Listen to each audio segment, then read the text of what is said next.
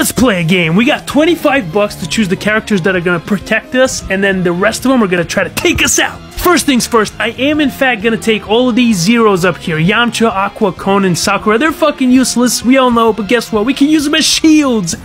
Now for the actual picks. I'm gonna go with the most powerful character first, and that is obviously Go Saitama, baby! For 3 bucks! What a steal! Huh? Oh, what? How did this get here? Ben 10 for 3 bucks, baby! Alien X. All I'm gonna say is Alien X. If I don't choose Giorno, I'm fucking dead within 1 second. Come on, my boy. Rick is not as powerful as people think if he's not in the dimension where he's the smartest character. And Light is not gonna have time to write my name when Goku blitz him. Come on, Goku. Anybody who knows anything about the Shrek verse will tell you he's a multi-dimensional being. Come on over, Shrek.